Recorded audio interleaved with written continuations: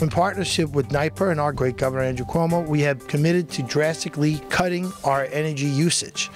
Today is a special day here at JFK Marina because Yonkers is once again leading by example in sustainability as we announce over $400,000 in clean energy and transportation projects in our city.